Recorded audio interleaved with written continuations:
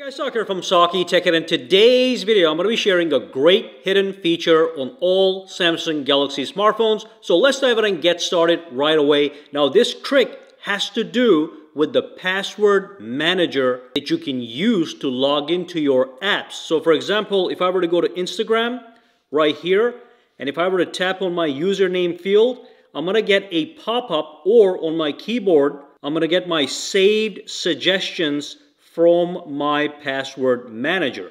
Now in my case, what I use is I use the Google password manager for everything to manage my passwords, and that is usually in Chrome. So if I go to Chrome, and the reason I use this one is because it's available across everywhere. So if I go to my desktop, if I go to a MacBook, if I go to a Windows laptop, it's going to be in my Chrome, and usually it's in settings and it's under password manager, and this is the Google password manager where most people save all their passwords. Now with Samsung phones, the problem is there's also something known as Samsung Pass, which is now in the wallet application right here. So some people have the Samsung Pass and the Google password manager, and now they're having to save, it's right here by the way, under Samsung Wallet. But by having this and having Google Password Manager, you're looking at redundancy and also misorganization.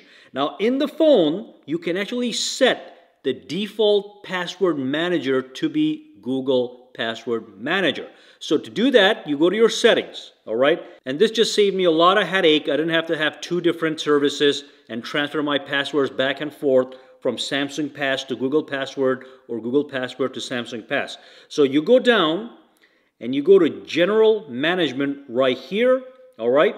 And then you scroll down and you go to Password, Passkeys, and Autofill. You tap on it, and then all you do is you choose your preferred service for your password managers to be Google. You can also do none. If you memorize all your passwords, that's fine.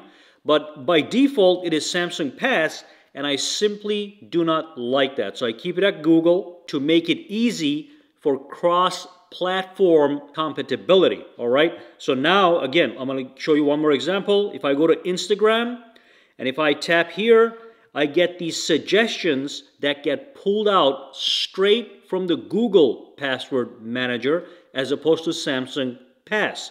This allows me to keep all my passwords under Google Password Manager, which makes life easy. Again, under Chrome browser, if you go to your settings, you're going to see the Password Manager with all your passwords saved here. If this is something you use, you want to set this to be the default service. A lot of people simply do not know about this. Any questions, comments, or concerns? Drop them down below. Let me know. For now, guys, have a fantastic day.